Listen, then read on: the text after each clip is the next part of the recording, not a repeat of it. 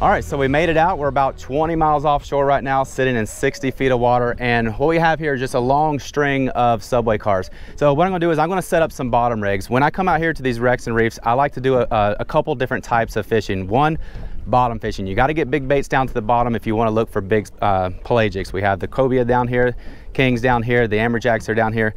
And they love to feed on the bottom pretty good, especially on days like today when the water temperature is a little bit warmer. Those fish will stay down a little bit more. So 2 baits on the bottom. I'll float 1 bait straight back, and I'll float 1 bait back mid-water column with just a small little pinch on weight. Now we did wind up catching and netting some big pogies on our way out. The croaker game was kind of hit or miss. We got about 6 to 8 or so, which really isn't enough in my opinion. But we do have some monster menhaden or pogies, so we're gonna throw those things down. And look at that, just like I talked about, guys, the spades have showed up. See the spades right here?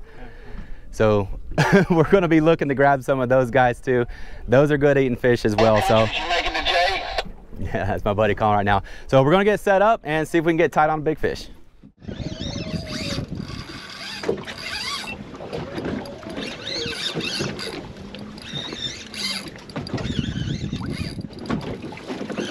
Come on now. Woo! Runner. Almost feels like big snapper. Big old fast body movement. That's good. Big mutton maybe. That would be nice.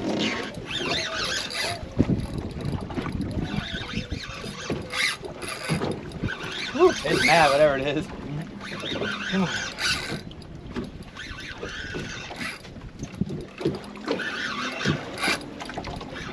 Got color. What are you? Big old red snapper.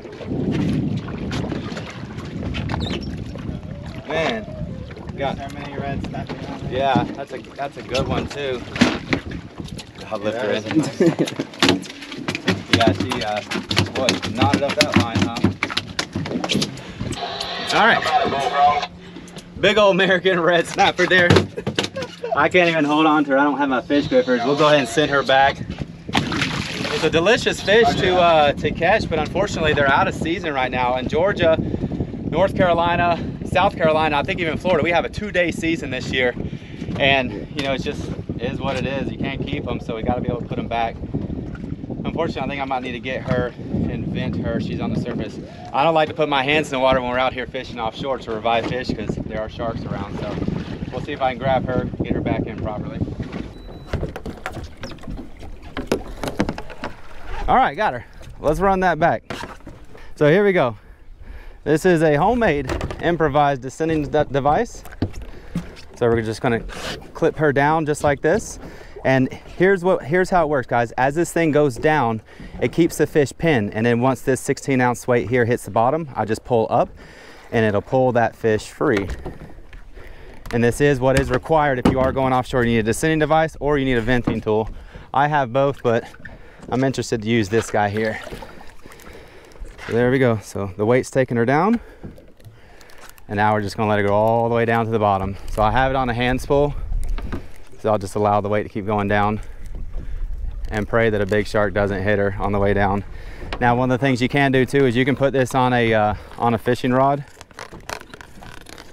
and send it down this way, but I don't mind the little hand device here. So now with that 16 ounces, I'm just waiting for it to hit the bottom. So there we are. She's on the bottom.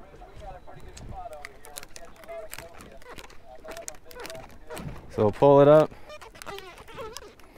And there you go. As you see, it worked out Perfect. So the whole point of this, you guys, is just to help the fish with bear trauma. When these fish are coming up from the bottom, they're at a specific kind of state of gravity, and as they get higher in the water column, that swim bladder will swell and they'll swell up. So if you just throw the fish overboard or try to release it like you normally would an inshore fish, it doesn't work out. They're just floating on the surface with a bladder full of air, and they'll eventually die or get eaten by another predator fish. So this is absolutely required.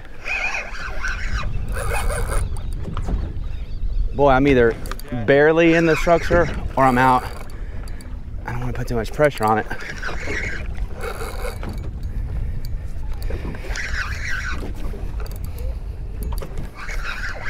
Yeah, that could be an amberjack. He's coming up now. Nope, just another one of those endangered American red snapper. Yeah, and he gobbled this thing down. But how about that? Another absolute stud, man. And yeah, I'm gonna have to get the vent tool on this guy and get that hook out because she swallowed it down. Ooh, that's a good one. That's a good one.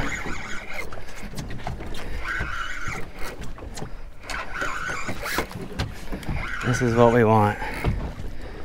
This is what we want. Oh yeah. That sounds like dinner. She's under the boat here, so I gotta just give her time. So that's a big swim. There she is. I got color. I got a big old AJ. Oh no! Oh whoa! No! No! No! Shark! Woo! Did you see that shark? Did you get it? Woo! Dude, that was almost over right there. Golly! Oh, there we go. There is a beautiful amberjack right there. That is dinner. Fish tacos, they got to be 28 to the fork length out here where we are, and this is every bit of a 30+ inch fish. So we're gonna go ahead and get her brain bled and drop back down. But I tell you, man, we pulled up and saw big marks. Come over here and show these marks again. We are still sitting on fish. Look at those marks down there, guys. Yeah, boy.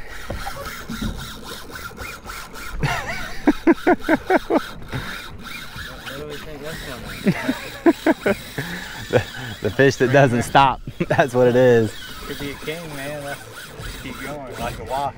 Could be. Could be a shark. I don't have to do. There's really nothing I can do right now. I'll just keep applying a little drag, a little click here and there. That's it. That's about as high as I want to go. Wink, wink, wink, wink, wink, wink, wink. Big tail. I was hoping she'd slow down a little bit. I'm running 6. Look at the yellow. That line's getting hot. I'm still good. I got plenty. Just survived that first big run. I'm gonna have to slow her down. I'm about to get into my backing.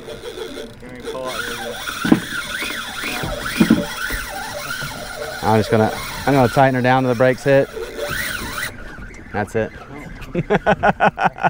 That's it. We're over. We're getting into the back, and there's a little bit of that red. Oh, that's hot. I tell you, man, pin battles. You cannot beat these rods, man. They're like 100. Gosh, boy, that thing's hot. Pin battle 26000. You can get these things on Amazon for like 110 bucks, worth every single penny. 110 bucks, 40 for that, $150 setup. This is a meat stick. I'm gonna have to stick this in the water. Man, that thing is hot. You can fry an egg on that. Cool. Let's go, boys. Caleb just hand fed a nice keeper cobia. Let me get this tackle section cleaned up right here. Walk around, stay with him. Yeah, we can gaff him.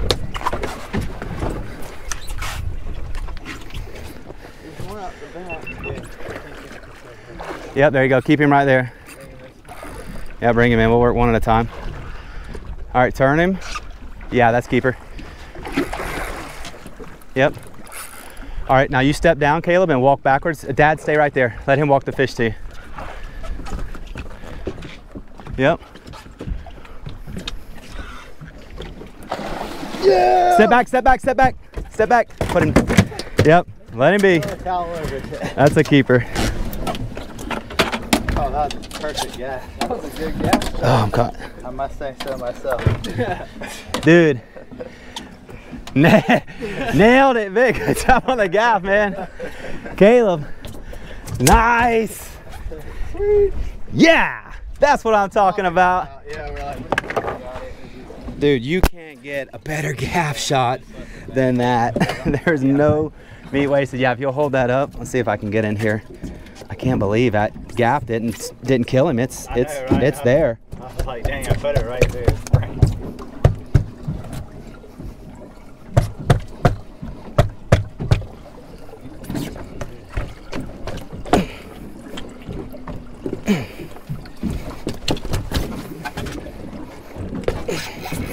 All right, here we go, boys. Father, son, Caleb and his dad, Vic.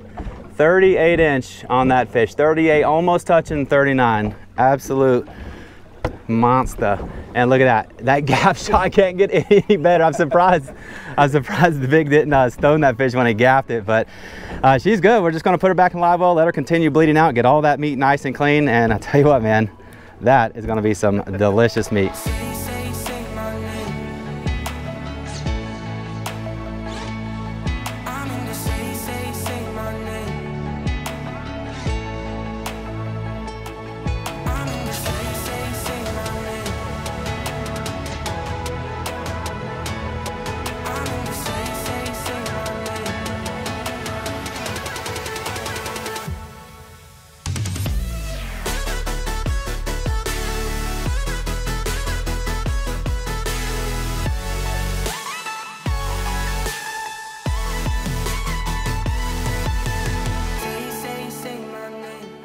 All right, boys, so we're back at the marina and it's time to get these fish filleted up, portioned out, and get Mr. Vic as well as his son Caleb back to the house. So listen, I hope you enjoyed today's video. It was an absolute blast getting out, running to the 20-mile mark and catching some absolute monsters. We had to get out of there because one, we ran out of bait, and two, that east wind started kicking up, but not before we can put some nice fish on the boat. So I hope you guys enjoyed today's video. Don't forget, if you did, hit that thumbs up on the way out, and we'll see you next week. Take care, everyone, and God bless.